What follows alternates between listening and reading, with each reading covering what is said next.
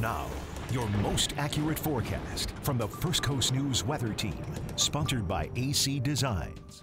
And by the way, you are more likely to be struck by lightning than you are to be bitten by a shark. And that's not to make you nervous of both the water and the storms that are on the way for the rest of the work week. It just means be cautious, be prepared. That's why we're talking about the storms now. You know the drill. When you hear thunder, go inside. And just like Heather said, don't wear any sort of flashy jewelry and stuff like that when you're out swimming, because swimming is a great way to beat the heat. And we need it. We're dry out there right now. We were dry today and it was hot. We had a high of 99 degrees at the Jacksonville airport.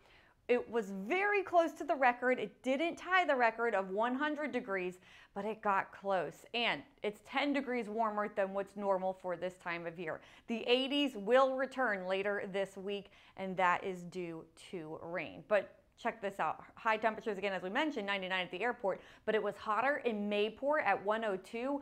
And NAS Jax got to 101 degrees. Now temperatures are dropping through the 80s down to the 70s. That's where we will see our morning low. And then look how quickly we warm up. Already 90 degrees by noon. Highs tomorrow near 92. So at least it's knocking off a few degrees compared to where we were today.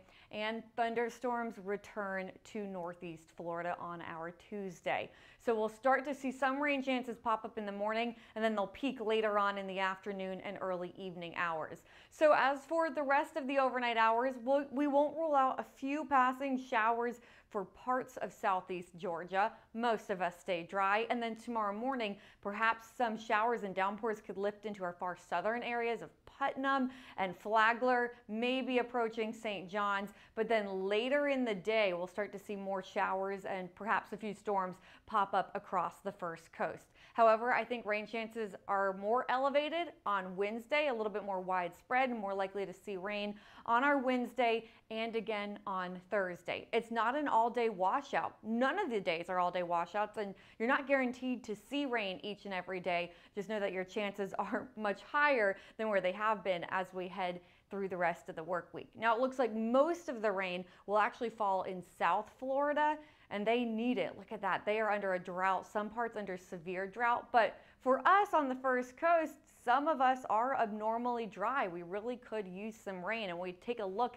at the rainfall totals for Jacksonville. So far this month, we look at that. We are below normal by 2 inches. And so far this year, we've had about 17 inches of rain, but that's about ½ an inch below normal. So yes, rain chances are on the rise as we head for the rest of the work week. Now, the good news is, because we do need rain, so at least we're getting some rain, but it's not looking tropical at all. We don't want it in the form of a tropical system. But keep the umbrella handy as we head through the rest of the work week and into the weekend. All right, Lee, thank you. We'll